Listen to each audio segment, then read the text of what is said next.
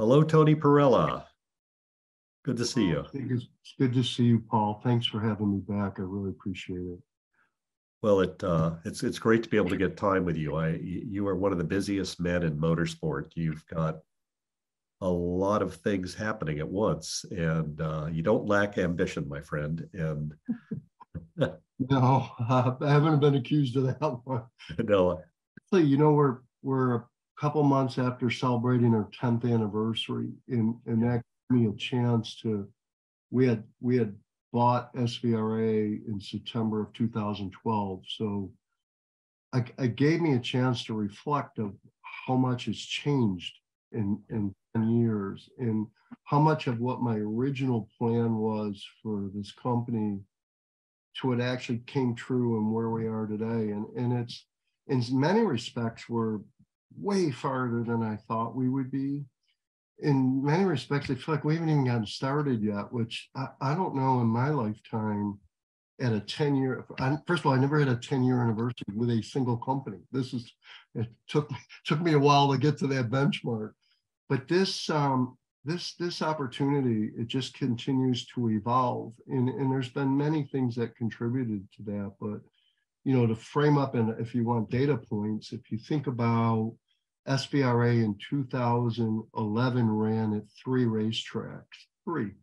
We will, the goal was to build a national footprint, attract the best of the best for vintage racing, take that, commoditize it with sponsorship that it would be beneficial to them, and then invest back into the business to become part of mainstream motorsports as a gate. That's what's the 30-second pitch of my business plan. And I think we've done all of that as far as building the footprint national. Next year, 23, I think we are planning on, as a company, minimum of 23 events, maybe as many as 25. We're working on the final details on some. that's all.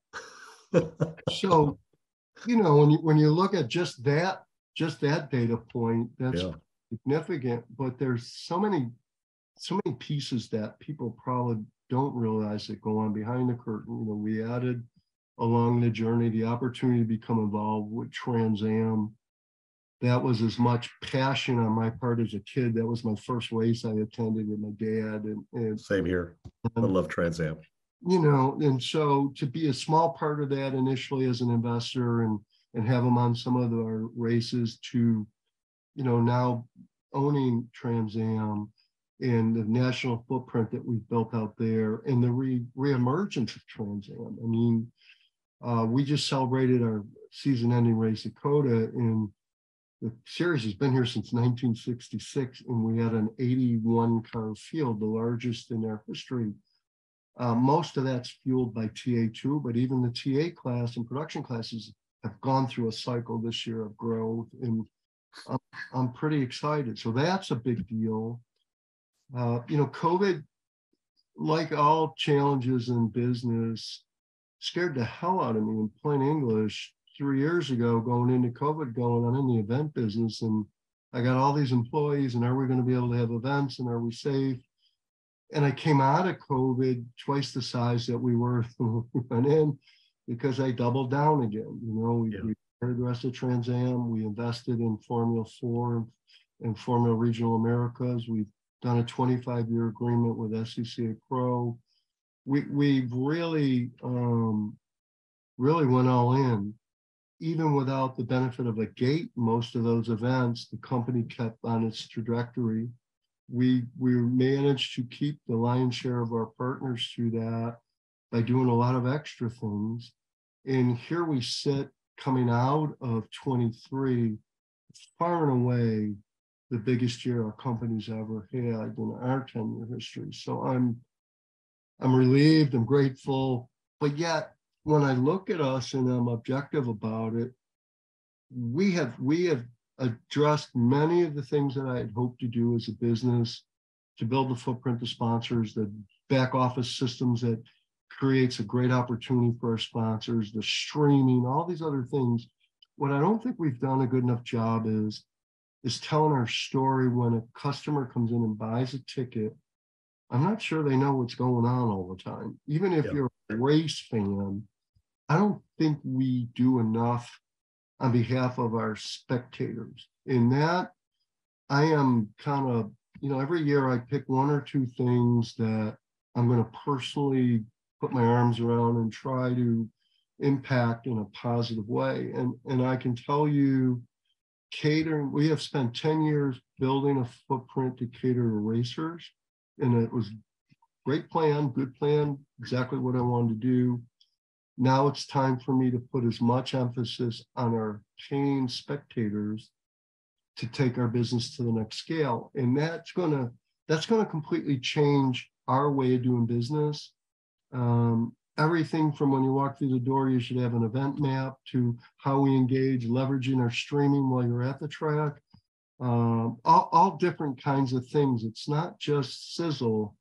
Some of it's just basic blocking and tackling. But I've spent the last year kind of trying to bring people in as secret shoppers to give me their view of us.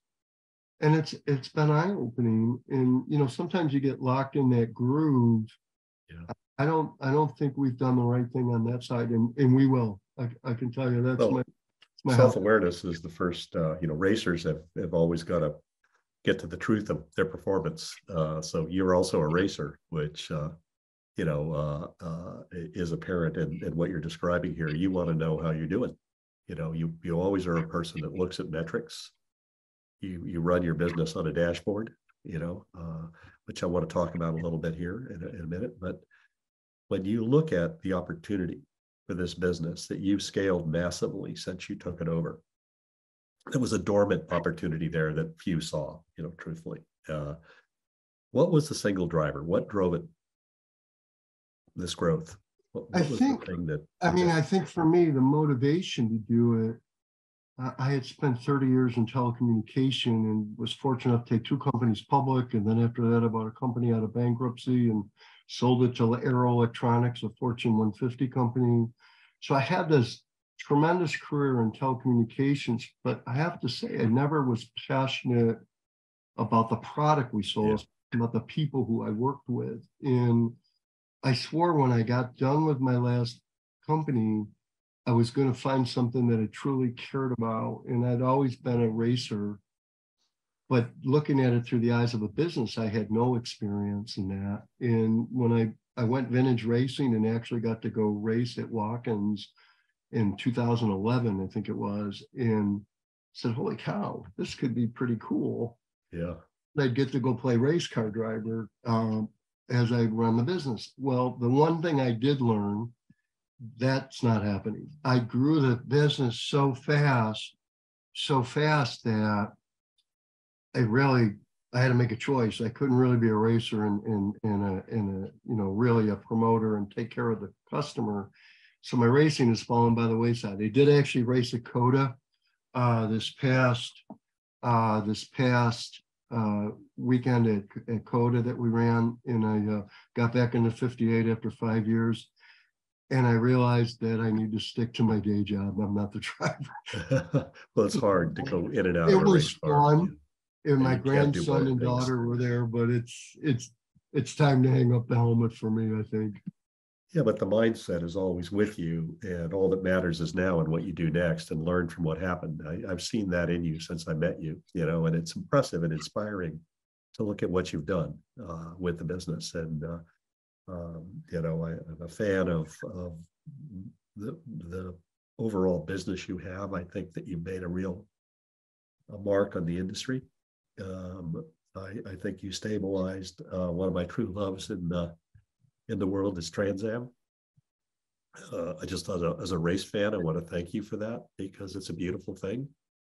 And looking at what you've done with the diversification of the business, it was unthinkable 10 years ago that this would be a multifaceted race organizing company with vintage racing, Trans Am, and the multiple categories, Formula Regional Americas and Formula 4, which is part of the FIA ladder to Formula 1, and the other series that you're able to bring to run a companion to your events.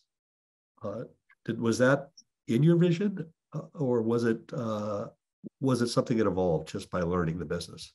I think more evolution than that I actually saw it going in. And Yeah. I did see a lot when I said I was going to build a national footprint. We were going to be the first to crack the code to race at Indianapolis. We're going to be first to have a vintage race at Dakota. All these, the national championship. And frankly, the vintage community, when I came in with guns a-blazing, we're going to do all these things. I ruffled a few feathers, I'll put it that way. Yeah, the enthusiasm was muted. Yeah, who's this guy? Who's this idiot? And then honestly, some of it was, I really believe what I was selling. Some of it I was naive of how hard it would. But what I learned very quickly, vintage racing for the most part at the club level was built on the backs of racers, either through entry fees and licensing. Really no revenue in sponsorship, no revenue in gate.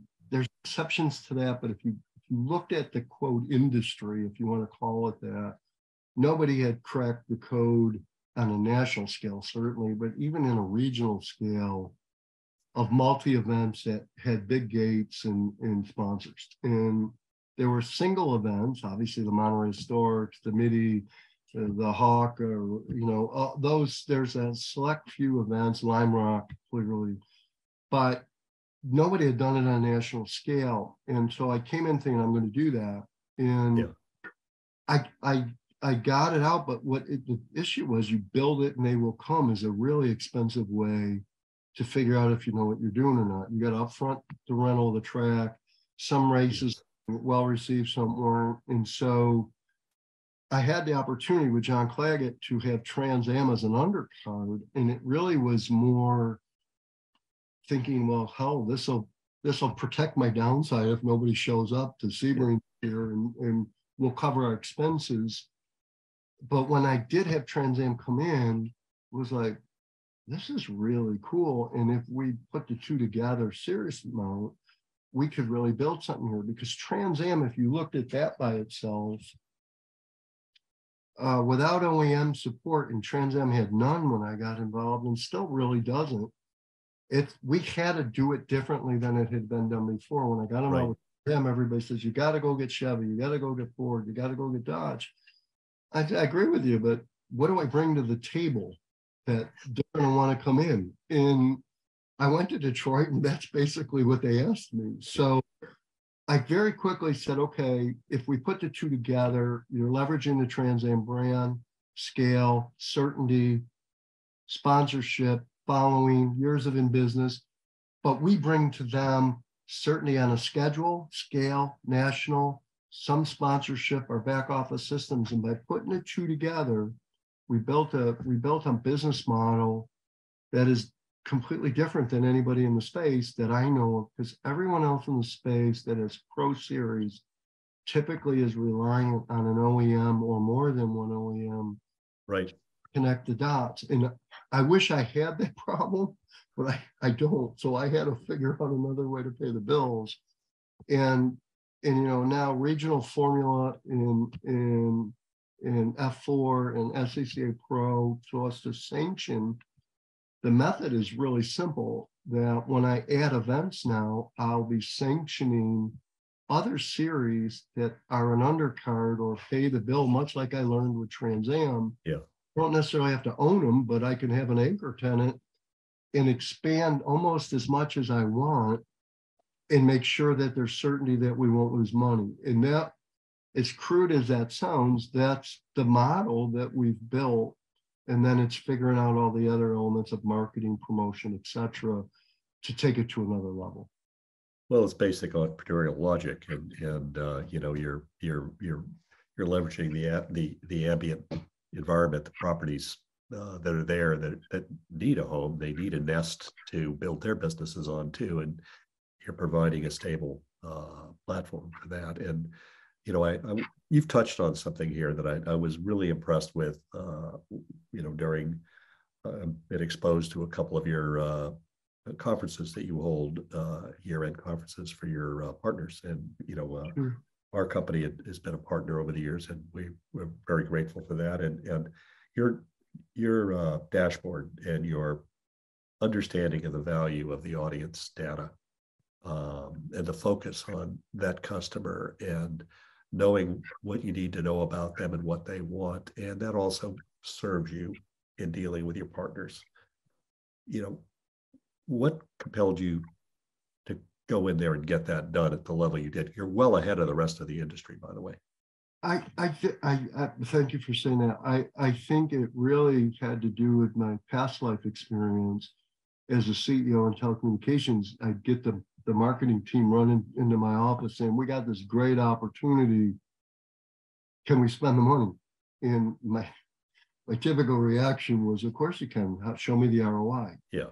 And then there would be this glazed over look in the marketing guy's face saying, "Well, I don't know how we can measure that, but the branding is great." And typically, branding doesn't do a lot for me as a CEO. So we don't sell branding, even though we provide some pretty significant branding metrics. Most of our sponsorship has been built on B2B. Probably the biggest known name that we did, I built a great relationship over the years, and we were very successful, was with Jaguar and Land Rover with Kim McCullough. And you opened that door for me to get to her. And she was new in that role, and I was new in the space. And we put our heads together saying, what's the metrics of how many arrive and drives do you have to do to sell a Jaguar? And for the years, we collectively sold between Jaguar and Land Rover 400 vehicles that we could match back to our events that were signed. When you do the math on that, and now that same principle of tying our systems to our promotion with our magazine and other elements, streaming, our digital placement in the world, but also our on-site placement to all this huge database. We have 26,000 racers just in the SVRA database that have accumulated and come and gone over the last 10 years. Well, that demographic is invaluable. When I came into the space, I could have gone with a pre-built registration system that 99% of the people were using at the time, and it's a great product. But I chose not to do that. I went against the grain because I wanted to own the data, but I also wanted to build a sponsor connection with my systems. And if I had outsourced the systems, there's no way I could do that. So I spent a lot of time and effort and money to build this over, and it's still in the progress. It's still, every year we bolt on some cool new pieces. But the foundation of that has been in place for 10 years since we've been operating. And it's really been, to put it in, if you want a metrics of numbers, over half our revenue today, even though we've gone from 3 events to 20 plus, over half our revenue comes from sponsorship revenue and gate revenue and car show revenue instead of the backs of the racers that were, I don't know, 30. That's to the benefit of everyone, Tony. And in looking at this trajectory of what you created with that, I think that's a window into the soul of an entrepreneur. And you saw an opportunity beyond the actual on-track product and the white noise that we deal with when we go to a racetrack. All of us are in this business. It's a maelstrom of things coming at you, problems to solve, and so forth. But the greater problem always is the relationship with the customer and the community of not just racers and fans, but the community of people trying to reach them. And, I have a saying that, racing's always been about learning faster and better than your competition to get to the future faster. So it looks like you beat Liberty Media by about 5 or 6 years, because this is exactly what they're doing with Formula One. Well, I hope someday I could be as big as Liberty Media. Well, I won't bet against you, but the reality is that this is the new model. I think the whole sport's going to go to, and you've already got the product in place. You've already got a business that's operating against this model. Your focus on the fan experience is one I've heard you speak about before, that you're really, you had some blocking and tackling to do, but that's obviously an area where I know you'll be successful. You do what you normally do, which is bring in the right people, tools, and the right analysis to get to where you need to be, because you're doing it for the actual customer and you're going to know what they want. Exactly. Yeah.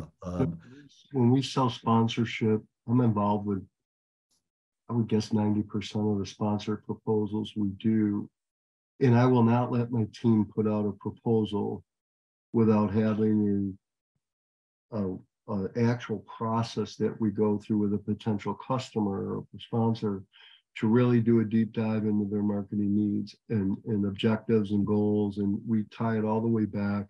And then we do a customized proposal. When I came in and I worked with industry salespeople who had been in the space for a while and had a decent Rolodex, their process typically was 15 seconds after they're in of what they can do on a price. And I'm going, well, what are we doing here? And so we find that we've invested heavily in our support of our sponsors.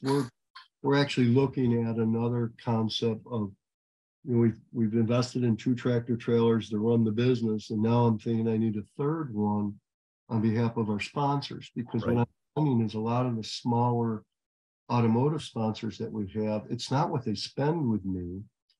It's the fact that they can't spend with me and justify going to 20-something events to sit there and hope somebody comes up to the booth. So I'm actually toying with the idea of building a sponsor activation trailer and process that you can have would you like us to activate for you? And so whether you're selling fuel cells or you're selling seats or batteries or whatever your thing is, makes total sense. We go to all the events, let me do it for you. And at a price point that's so economical in today's market with travel costs, that's one of the things that we plan to do. You mentioned travel costs. Yes. I think that you're one of the people I think of in managing a complex business like this is, it's most of these racing series are relatively small revenue businesses. So everything matters. Literally everything matters. Your advice to the rest of us that are dealing with material cost increases through inflation, soaring travel prices, just the cost increases we've seen in traveling team and staff this past 2 years has been, astronomical. How do you deal with it? And what is your advice to our colleagues in this business? Well, I think the number one thing you have to do is be able to see your business to manage your business. And if in my travels across the world as a CEO in telecom or when I was a consulting in between roles, there was a common theme in businesses that were struggling. They couldn't see their business. And if you can't see it, you can't manage it. It's that simple. Great advice. Our cost for travel this year, I'll tell you right, I'll show you my warts. We spent an additional $400,000. Yeah. Hotel, airfare, rent a car, and mileage to drive to event in that case through our race at VIR, which is in October. We still had COTA and Utah to go. And we had spent $400,000 more, which not shocking when you consider gas prices a year ago versus gas prices throughout the year and all this COVID impact and no inventory for rental cars, all the drama that everybody deals with right now in business. I've been involved with quite a few operations calls to say, is there a smarter way to do this? Should we have remote timing for the point side, but we have only a team of 3 to do all the series? How do we, so it's constant evolution. What I don't want to do is just raise my rates. The last thing I want to do is just increase entry fees or ticket prices, because all I'm doing is contributing to inflation if I do that. What I've challenged my team and myself is, okay, there's 2 ways to solve this. We manage the business even more efficiently and better without giving up safety in any way. And B, we get after it on the sales side for more sponsors that should be leveraging us. Like, why don't I have a hotel sponsor? Right. We had over 9,000 room nights in the last 6 months. Why do I not have an official hotel of SVRA or Trans Am or whatever? So this is we're still very much a work in progress, but what I don't want to do is just justify a price increase because my costs went up.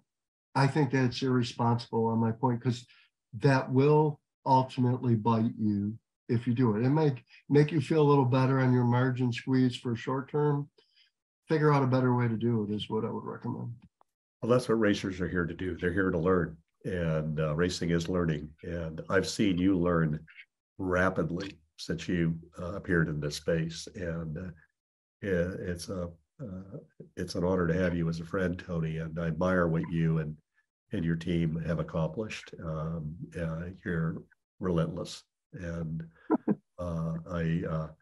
I'd hate to have you in my rearview mirror on the racetrack, if the racetrack of business. So, I'm in your rearview mirror. You can relax. Well, you're going to find a way through, and that's what racers do. So, thank you for taking the time to be with us here today. It's been really fun talking with you today. I really appreciate you guys having me on, and good luck with this year's seminar. It's incredible, the cast of characters you're interviewing, and the scale and depth of this program is phenomenal. So congrats on that as well. I can catch as many of these segments as possible. I got through the replay part, a lot of them late, this year from last year, just because it wasn't possible for me to dedicate the time when it was live. But holy cow, I took advantage of it. So thank you for that. Thank you very much, Tony. Wishing you the absolute best. Thank you. All right, guys. Bye-bye. Thank you. Bye-bye. Thank you, Tony. Registering on EPARTRADE is easy. To start, click on the Join for Free button on the homepage. First, search your company to see if it's already in our database. If you see your company on the list, click on it to select it. Then, choose Claim Company if you are one of the decision makers, an owner, marketing person, or main company contact. Or choose Join Company if you are an employee, and press Continue. If you couldn't find your company in our database, select Register a New Company. On the following page, fill out your name, email, phone number, job title, and choose a secure password. If you chose Register a New Company, you'll need to choose your business type. Select Supplier if you're looking to display products or services and connect with buyers. Choose Racing Business if you're looking to source new parts and connect with suppliers. Choose Race Team if you own or are a member of a professional race team. Then, enter your company name. Please provide a website, Facebook page, or LinkedIn if you have one, and choose to either claim or join the company. You can view and agree to our terms of use here. If you'd like to receive our weekly newsletter, choose Accept. Finally, click Register Now and your registration will be submitted for approval. An email will be sent to your inbox. Please confirm your email address and you will be approved shortly. Welcome to EPARTRADE.